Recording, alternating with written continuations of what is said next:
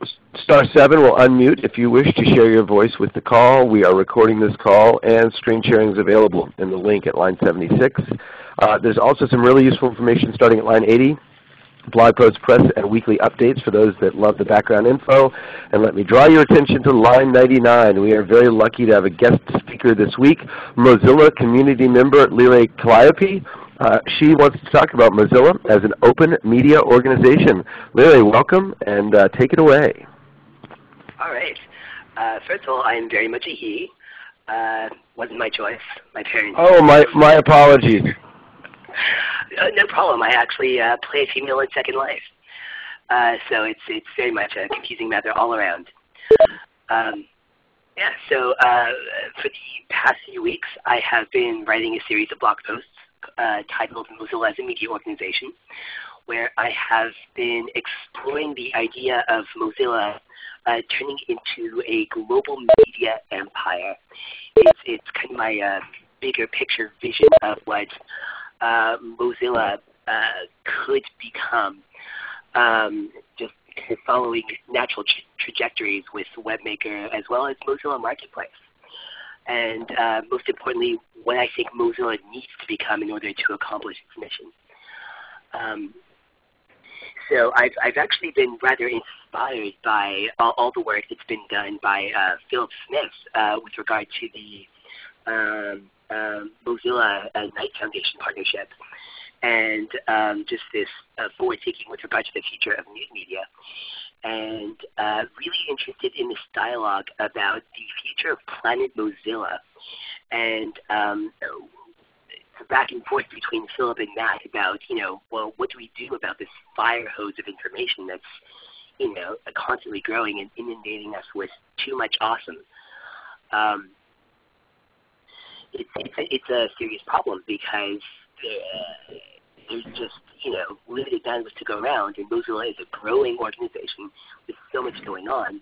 How do you make sure that everyone has the information they need so that we can align effectively as an organization?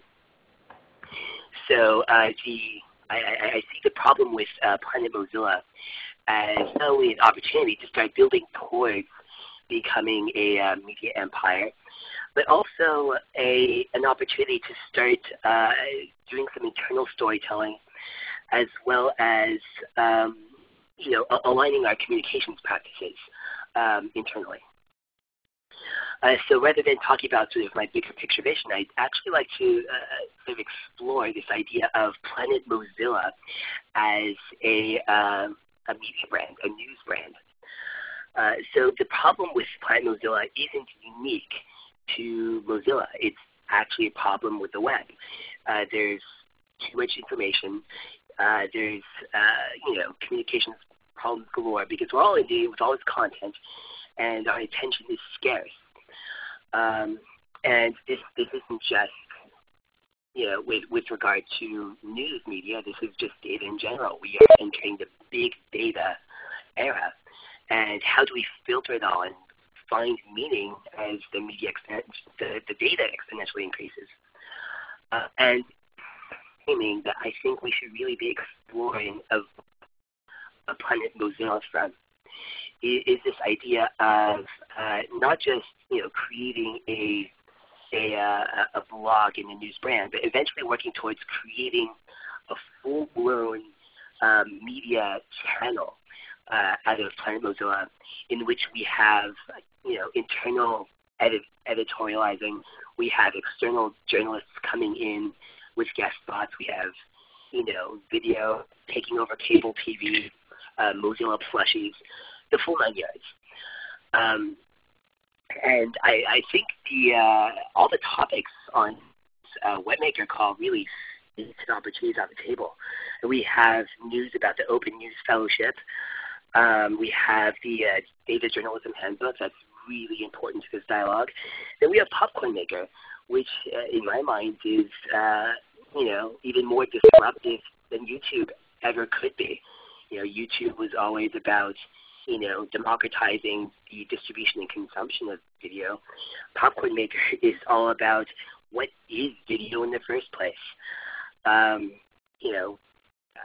So when it comes to creating a media channel, Planet Mozilla isn't just, the opportunity space isn't just creating another news channel.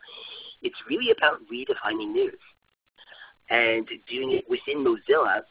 And we have the partnerships, we have the knowledge, we have the information. It's a matter of coming up with a vision, coming up with a plan, and taking over the media world. And Philip has just wrote a post talking about some ways we can bootstrap that. And I'm definitely interested in continuing this conversation about exactly what are the next steps and what can we work towards. One thing I'd like to point out from my blog post is this diagram of Mozilla channels, just kind of looking at where all the different dialogues that are going on across Mozilla and all the different brands that are being cut, like Mozilla Drumbeat. It seems to me that Mozilla is converging upon maybe 6 separate channels. Planet Mozilla would be one, and Mozilla Webmaker would be another. Whereas Planet Mozilla is focused on internal-ish communications. It's for Mozillans, about Mozillans. Mozilla Webmaker is really all about the world at large. What are people within the world, making with the web? It's all about empowerment of individuals worldwide.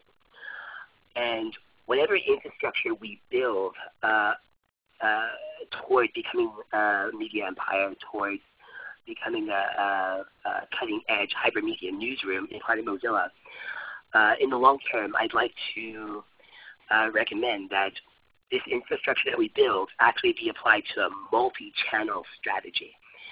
So moving forward, what are the channels that exist within Mozilla, and how can we apply cutting-edge journalism practices to each of these channels, and share infrastructure accordingly.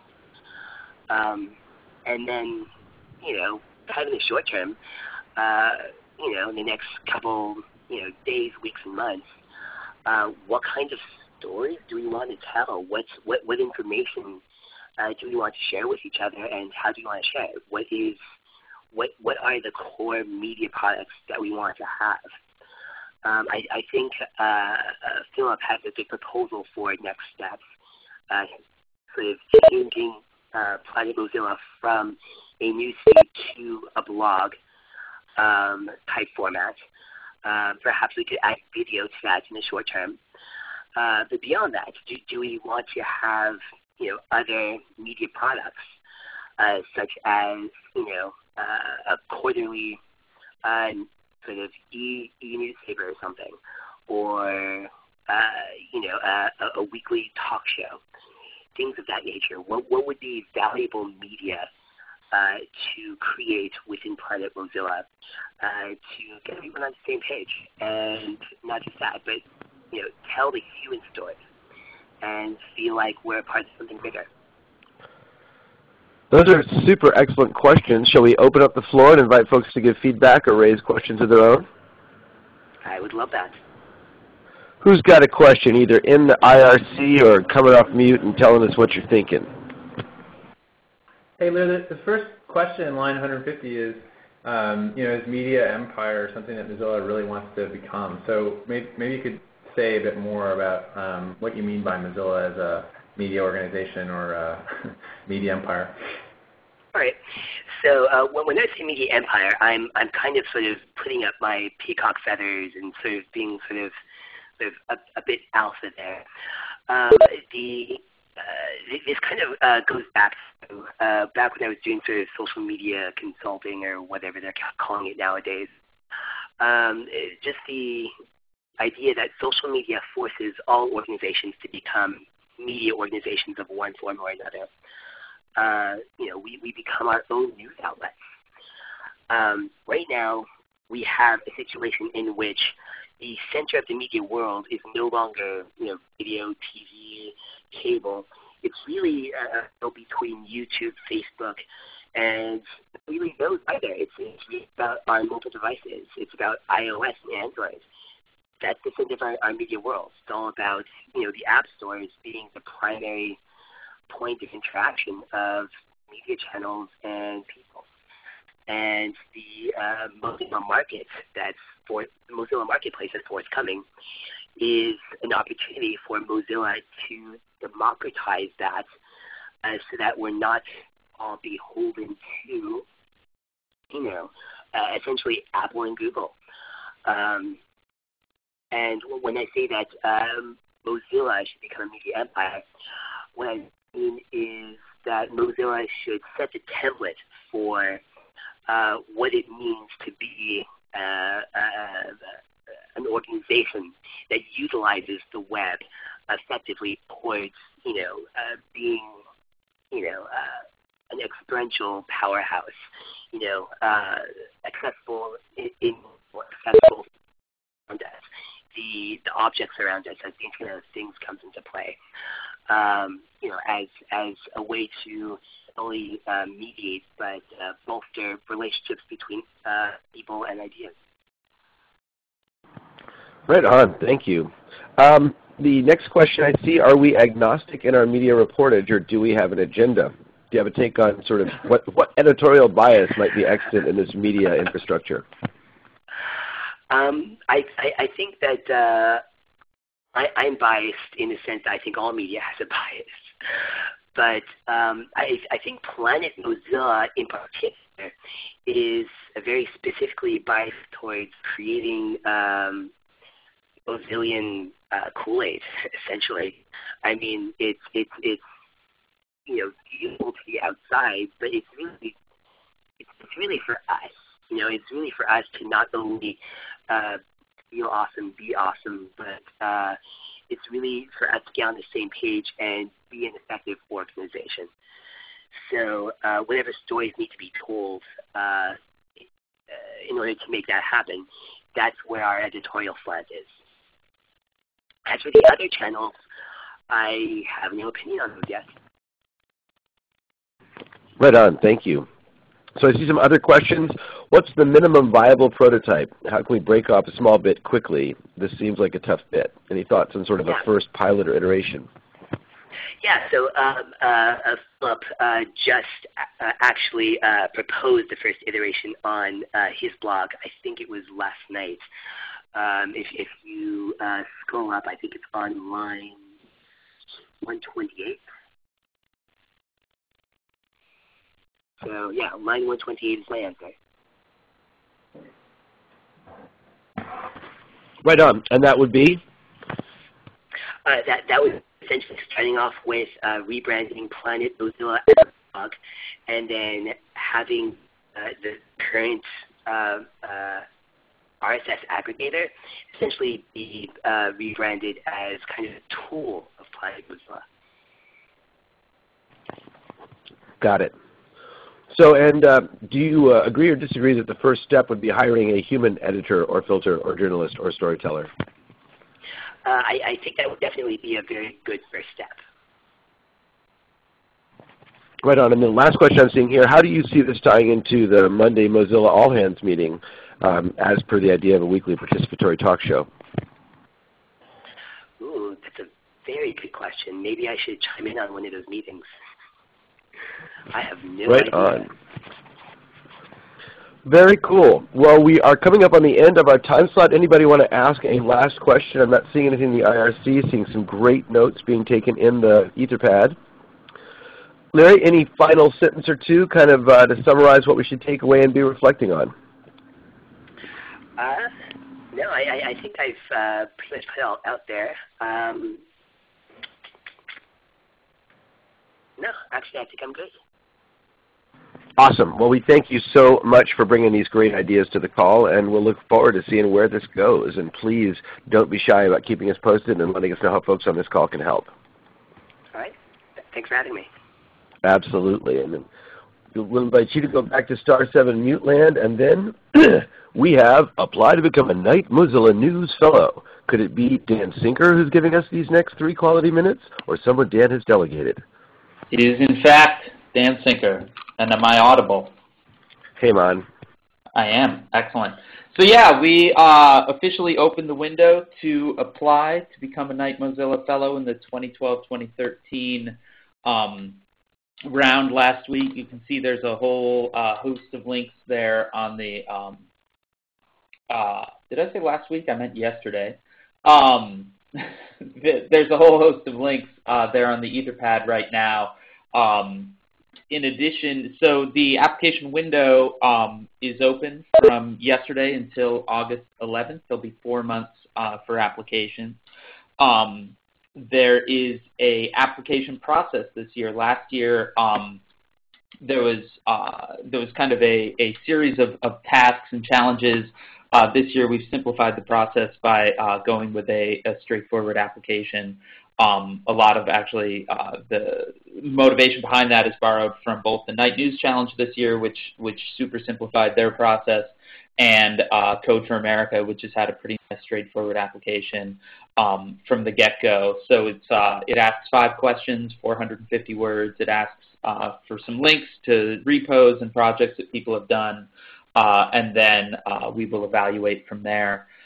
In addition, time to correspond with the application opening, the fully fleshed out Mozilla Open News website is now up and running. We had a single page placeholder since the project rename in late February. So we're pretty excited to have a full-fledged site up, and we were actually able to put together a little video announcing the application window opening as well. And I see on the notes and questions, I think it's from Matt, it says, "That explainer video was awesome. Can we make more of them for our other projects?"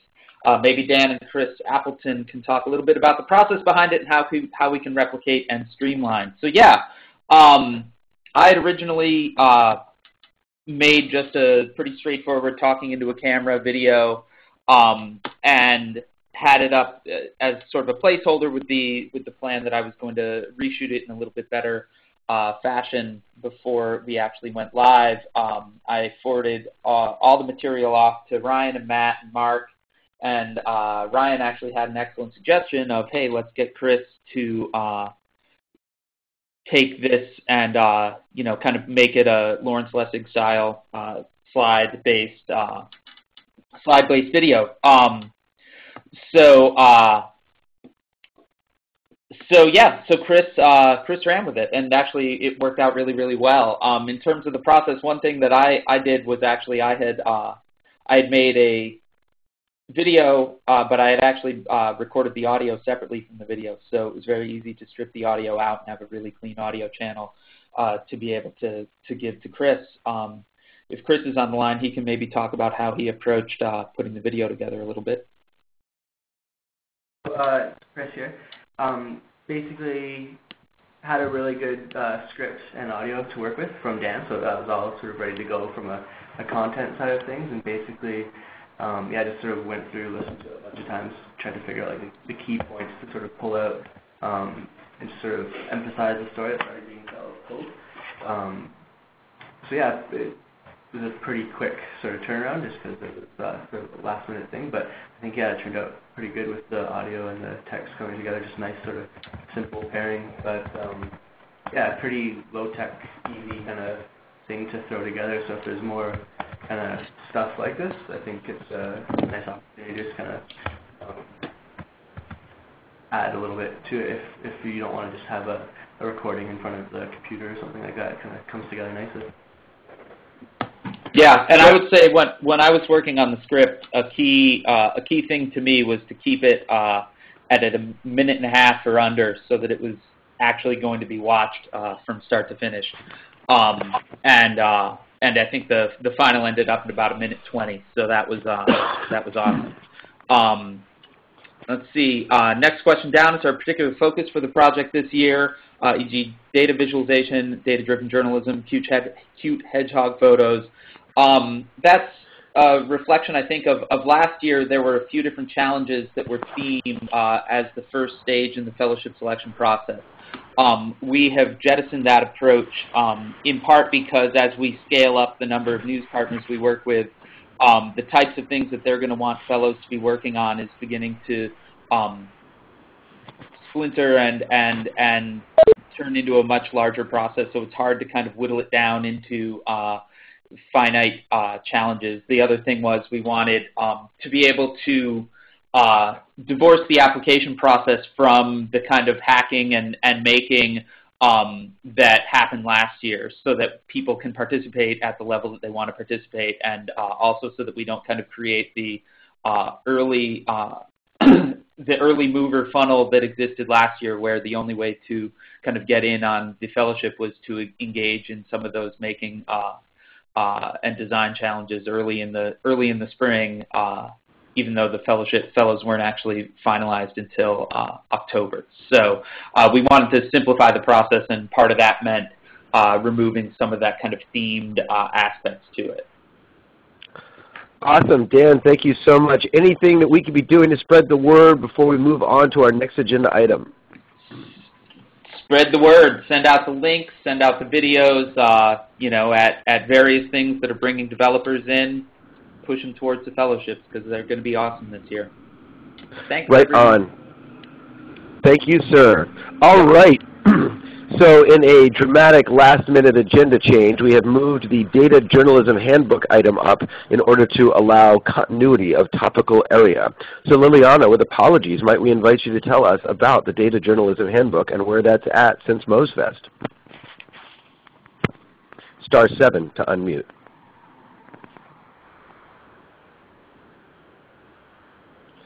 Paging Liliana to the front lobby.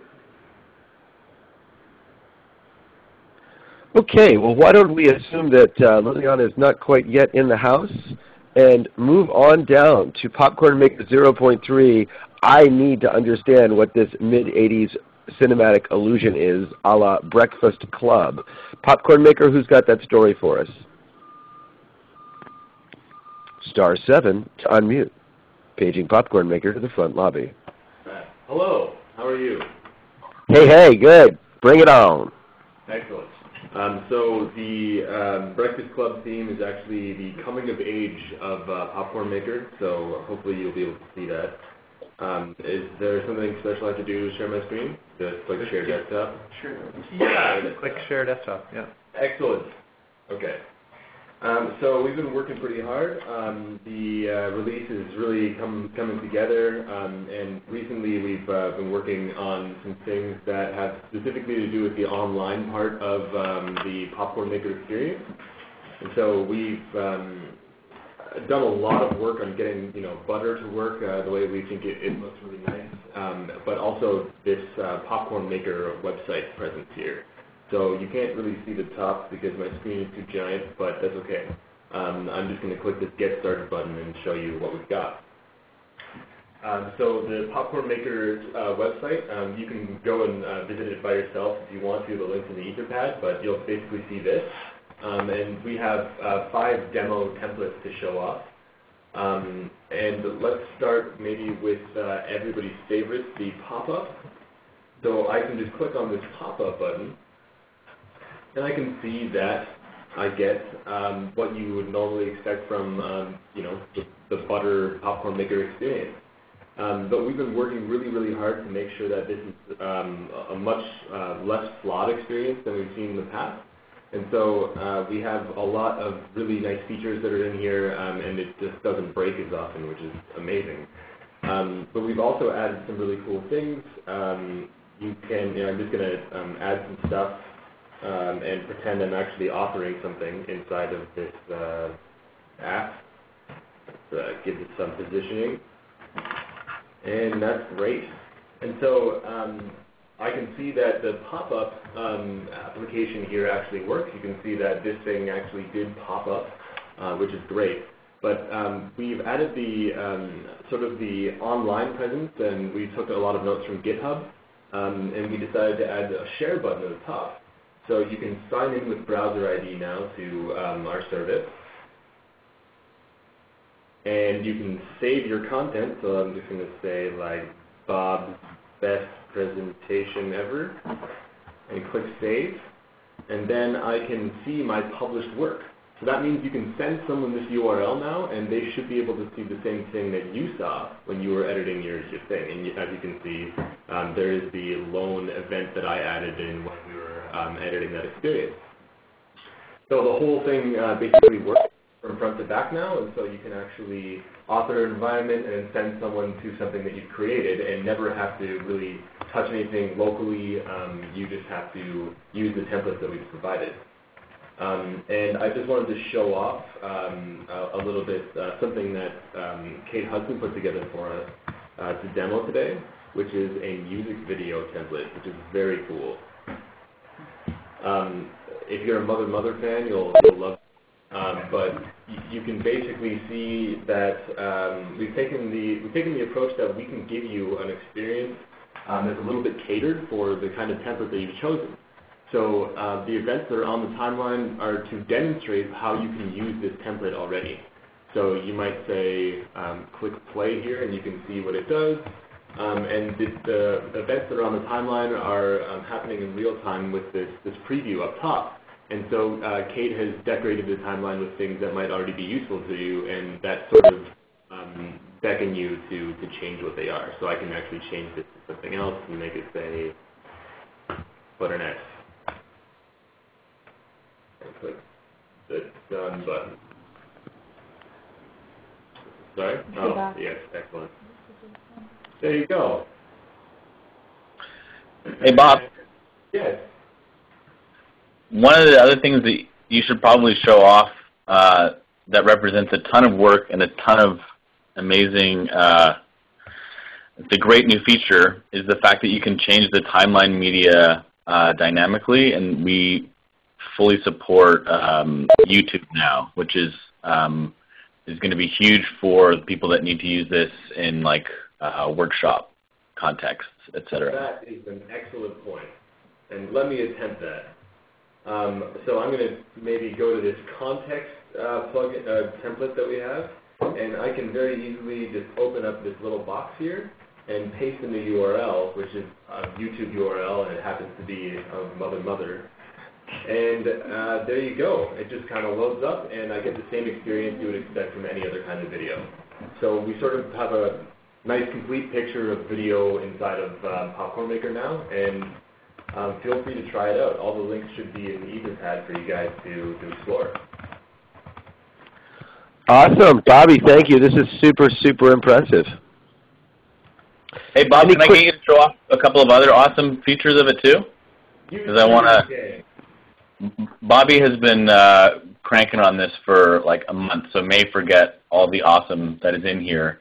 One of the really cool, nice, just usability features is that you can now drag an event from your tray directly onto the page. So like as he's dragging that, you can see that it highlights the areas of the page where you can drop popcorn, and then you can dynamically add that. And like the whole tray that he's using there is like, actually everything you're seeing now is a top to bottom rewrite of the Popcorn Maker that you know and love but put up with, basically. But all these events, like the whole timeline, the scroll bars, the tracks, the ways that the tray is working, the ways that you add things, this is all rewritten. And you'll see for yourself if you use it that it's like way faster. So like it's incredibly optimized. So like just little things like that are huge.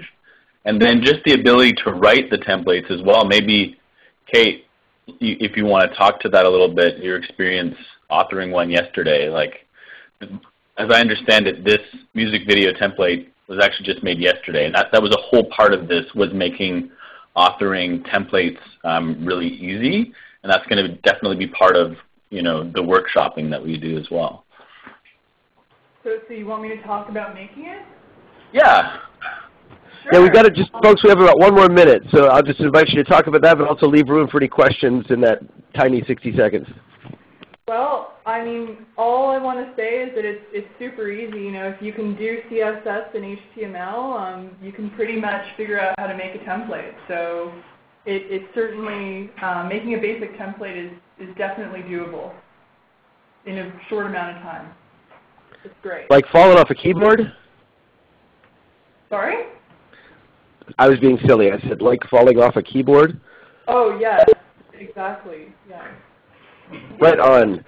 I am looking here to see what other questions we might have in the Popcorn Youth Update. Popcorn Update. This is looking fantastic. All right. Well, anybody have one question before we move on? Well, congratulations, folks. This is an incredible step forward. Super slick-tastic. Can't wait to take it for a test drive, and can't wait to see the summer kitchen table jams that come out of this great platform. Hey, Gunnar, the only last thing I would add is that we're still tweaking things, but we'll probably be posting out a link for folks to share like sometime this week. So just stay tuned for that and help us spread the word on that. It would be awesome. Cool. Thank you. Liliana, I wonder if Liliana has come back into the lobby for the Data Journalism Handbook. Liliana, if you're there, would you press *7 to let us know that you are with us?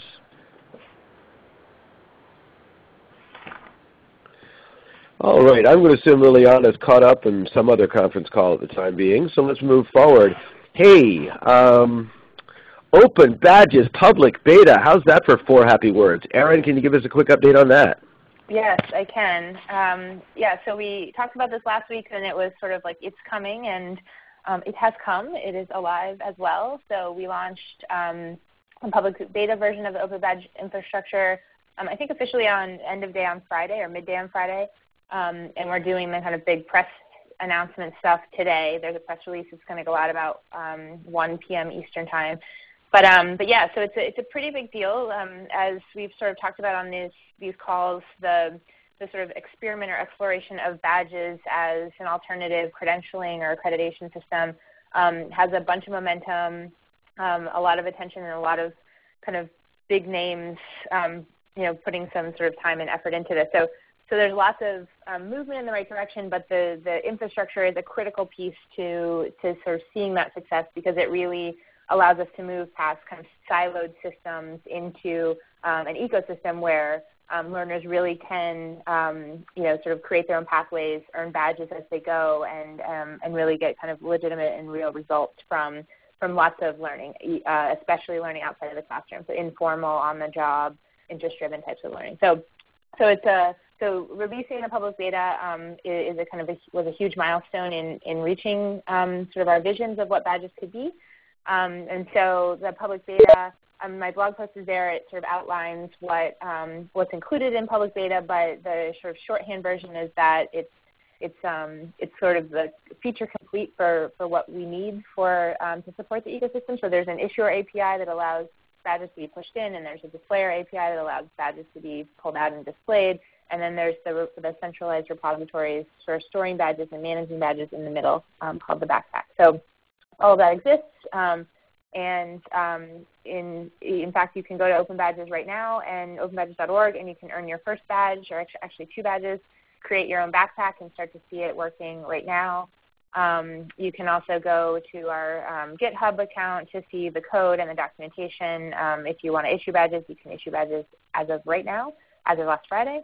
If you want to display badges, you can display them as of last Friday. So it's pretty exciting, and I gave kudos to the team last week, but kudos again, and also kudos to the community for really helping us along the way. And in terms of what everybody can do, there's a tweet there, and feel free to edit, but if people can kind of spread the word, that would be awesome. Fantastic, and congratulations. That is a lot of ground covered.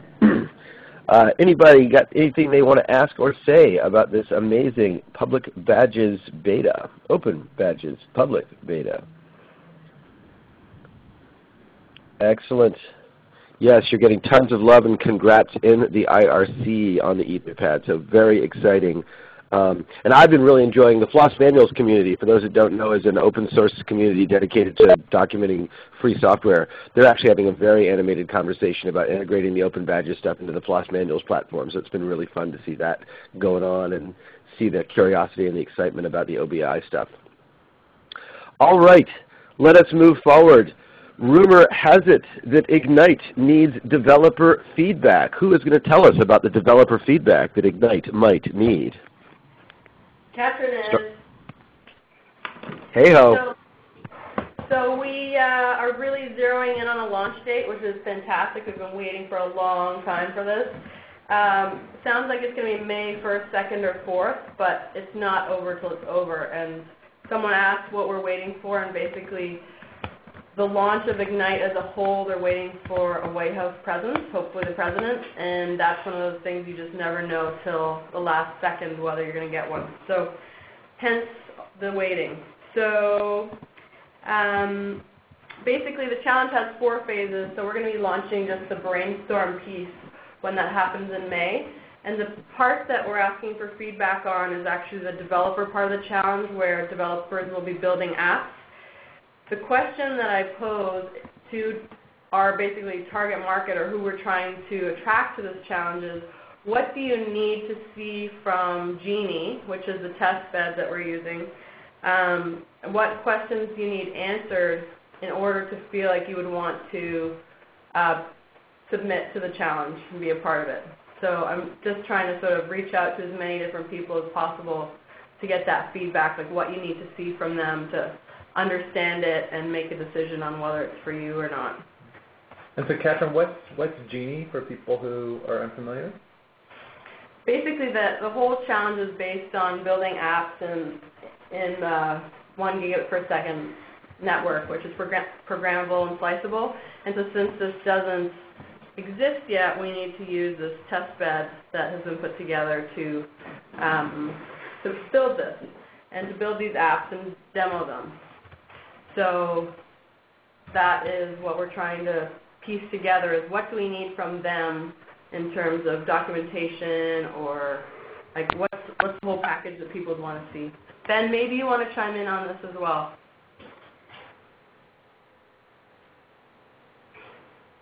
Okay, Ben's not there right now, I guess. But anyway, so I think this is probably a longer conversation than just on the call. So if people are willing to give me a little feedback by reviewing what we have, I'd really like it if you could get in touch with me, because we could use your help. Am I muted? You're there, baby. Oh, all right. Yeah, sorry, I was muted. No, I think that's exactly right. There's a kind of modicum of documentation available on the Genie site, and we're putting together kind of a high-level explanation of how it works. And I think we're just looking for feedback from developers in terms of how we're communicating it, what extra documentation we might need, and I don't really have much more to add. That was great. Right on. Thank you, Ben. Katrin, any specific invitations on how people can get in touch with you, give you feedback? Do you want folks on a weekly call, or how do you want people to sort of give you any other ideas or continue the conversation? I just put my email there, and we could figure it out over email. All right. A brave person putting their email on a public web page. Thank God it's not Google reachable. Excellent. Congratulations on moving that forward. I can't wait to see it happen. And for those that have not seen the scorecard, each person in the Mozilla community now owes Ross approximately 2 beers of his choosing the next time you see him, based on his phenomenal work on that platform. Okay. Moving forward to the BayVac open source class. Speaker, question mark? Who for art our speaker? Anybody? Anybody? Hey, that is me again. Hey, Bubby. Hey. So not a lot to really add to that blog post, but it's a really great blog post that just shows what the BayVac people are up to between now and the time that we do our next Web-Made Movies Popcorn Summer Jam. And it's really nice. They're using processing and processing JS and a bunch of cool stuff, and it's all outlined in the blog post there. Thank you, sir. All right. Question to note. Is BayVac participating in the Mozilla Summer Campaign?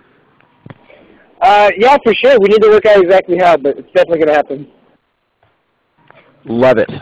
Any other questions about the BayVac open source class before we trundle forward? All right. So, Popcorn Youth Program Update. Jacob, could you tell us a little bit about the Name Storm Challenge? *7 to unmute. Paging Jacob to the front lobby. Jacob, are you in the building? Okay, well, it sounds like Jacob may be hanging out with Liliana. I'm guessing they went out to have a cigarette. You know, one of my favorite geeks on earth, his name's Cole Gillespie, and he apparently has a Call Me demo. Don't call me demo. Hey, Twilio plus popcorn. Cole, are you there? You guys hear me? Oh, hey, Jacob. Hey. How was that cigarette?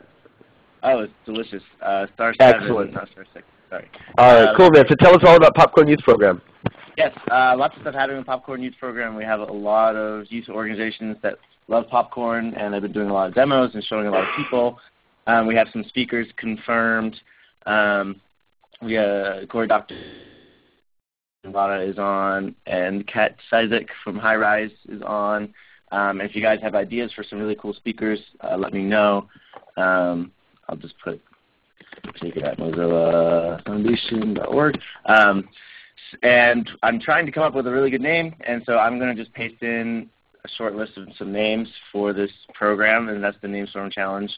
So if you're ready, on line 303, there's some names I'm trying to come up with to sort of give this program a name besides Popcorn Youth or Youth Corn. I don't think that one's very good either.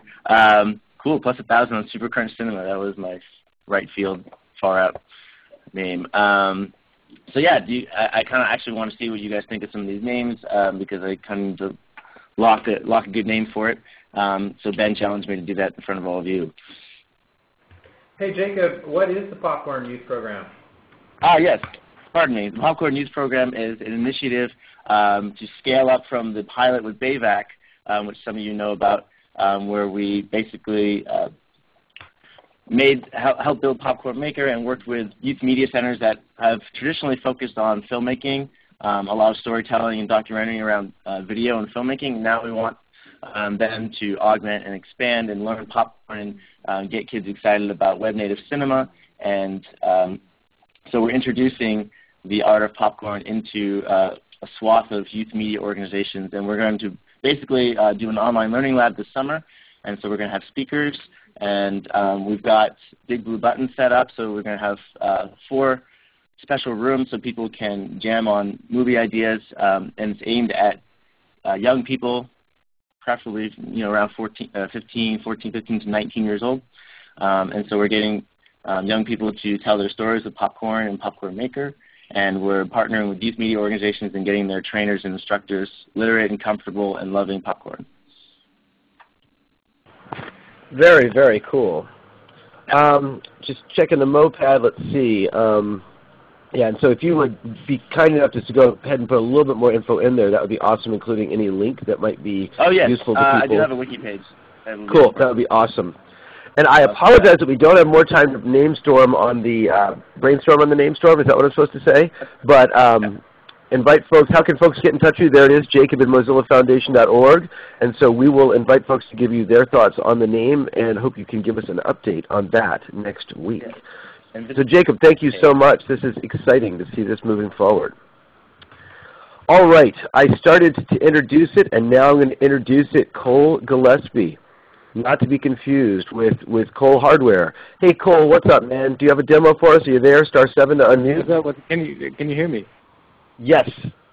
Awesome. So I had some trouble with the public-facing side of this demo, so I just decided to put it all on GitHub, and anybody can go clone it and run it locally on their machine. If they need any help, they can talk to me, and I'll walk them through it. But, well, how about that? Do you want to give us a dramatic narrative of what the demo would have showed us? I mean, it's basically video that enables at any point in the video, whatever you determine, to call any given array of numbers. So it's kind of a silly plug-in, and I don't really see it being used anywhere. But it was fun to make. It came out of the. Is that not the quintessential hack? I mean, come on, that's beautiful. Yeah, Cole, is this basically you're saying that these are like videos that can phone people? Is that basically it? Say that again, sorry. So you're saying this is basically creating like videos that can phone people? Exactly, yeah, or text if you wish.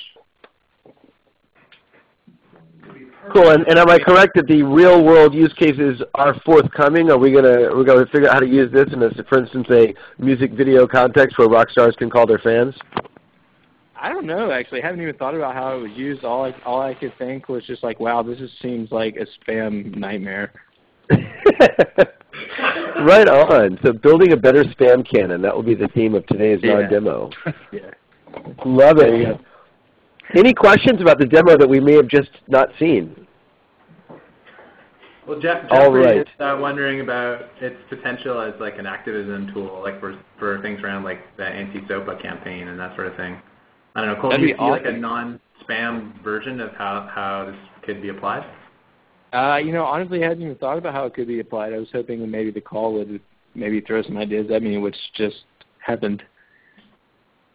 People are kind of keen to see it. Do you think that public-facing issues like could be worked out for like a future call, so we could kind of? Yeah. I can work it out with the Nojitsu guys. I just haven't had time on being on the Easter break and everything. I just got it all up on GitHub today. But I'll talk with the Nojitsu guys and get all the server-side stuff worked out for a public-facing side of this. Love it. Cool. Thank you, Cole. All right, let us move on down the line. Matt, it looks like you've got some things to say about the Mozilla All-Hands meeting on Monday. Yeah, just super quick. I'll maybe start a separate thread with folks to kind of throw out the details. But yesterday, the Open Badges team did a presentation in the All-Hands meeting on beta, which we just heard from earlier from Aaron. And so what you see in line 395 is a proposal for some follow-up lightning presentations from this group. Basically, the goal is just to get these projects and Mozilla Webmaker news into those Monday Mozilla All-Hands meetings, just so that we can surface them to the broader Mozilla community. So what I'm kind of proposing there in line 395 is a rough schedule for future lightning presentations.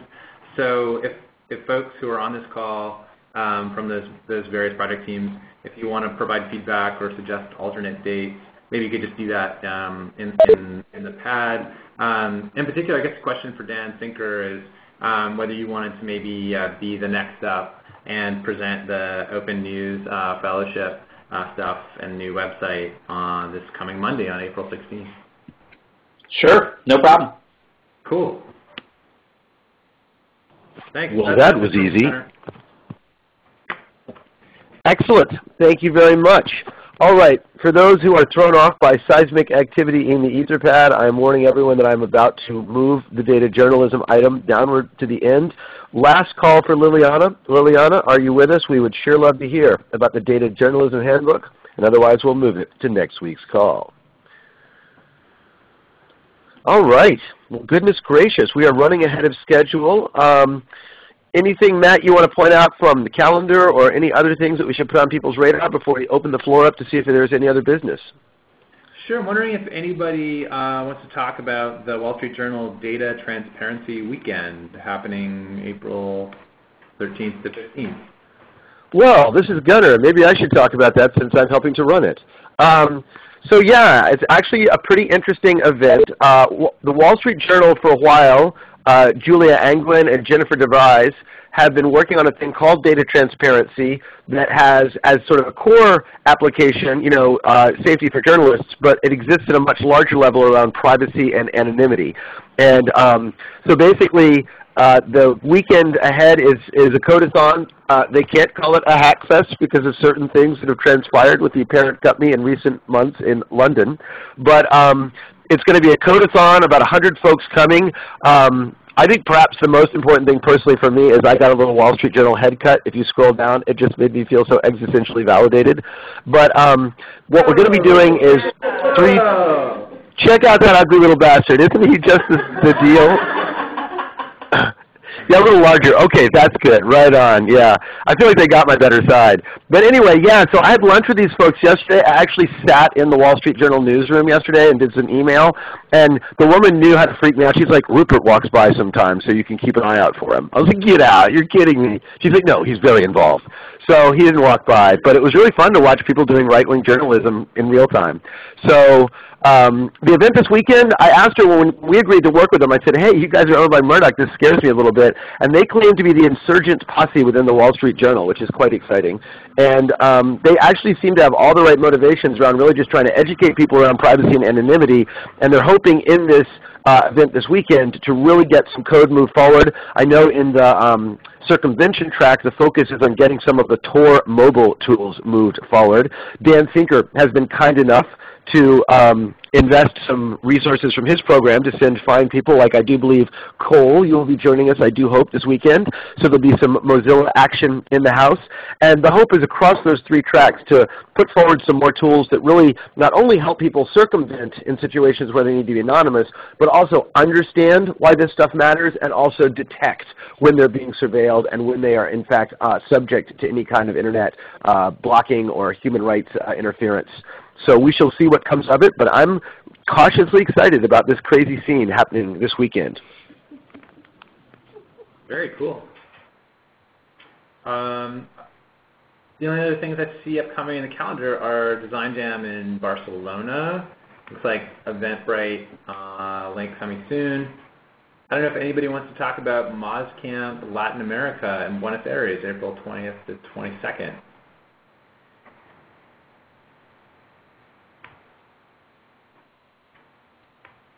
There's a link in the calendar if folks want to learn more there. And it looks like we got a Popcorn Learning Lab coming up in Berlin. I don't know if Michelle or Brett wants to give us a preview there.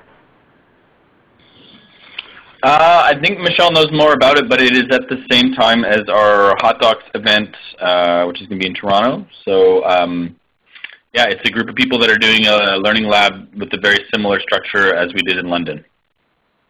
I think Michelle's on vacation, actually. She is. Yep. Yeah. And I think I should overshare on her behalf and just tell everyone that her fine boyfriend proposed on the side of a giant mountain in Japan. So she is now engaged. I hope I'm not spoiling any surprises, but she was bubbling when I talked to her earlier. Wow. That's very sweet. And her fiance works for Mozilla as well, no? His name's Peter, and I think he's got his own sort of high-tech marketing strategy shop in Berlin. Oh, I apologize. It's okay. I mean, not everybody works for Mozilla. Are we allowed to marry outside of Mozilla? Is that a new policy? Hey, come on. It's an open organization, Matt. Okay. Yeah, let's not even extrapolate that metaphor. Cool. That looks like that's it for the calendar. Excellent. Well, hey, it is 5 minutes before the hour, and in an opportunistic time grab, I'm going to propose that we wrap up early. I want to thank all of the fantastic people that shared updates on this call. We will look forward to seeing you next week, same time, same place, for the weekly Mozilla Webmaker call. Thanks, everybody. Bye. Bye, Gunnar. Bye, everybody.